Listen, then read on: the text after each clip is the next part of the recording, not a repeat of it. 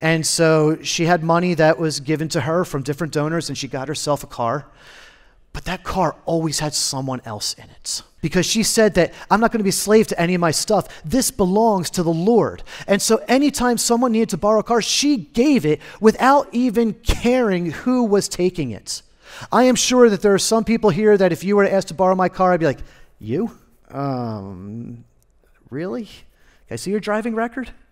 She didn't care. She's like, it's God's. Who am I to say no? I want to be generous with this. I want to save this. And that's the kind of generosity, that's the kind of financial freedom that we're talking about, is that when we are generous, we are allowing God to do what he is going to do, what he desires to do with our money. And we know that he is going to do what is right.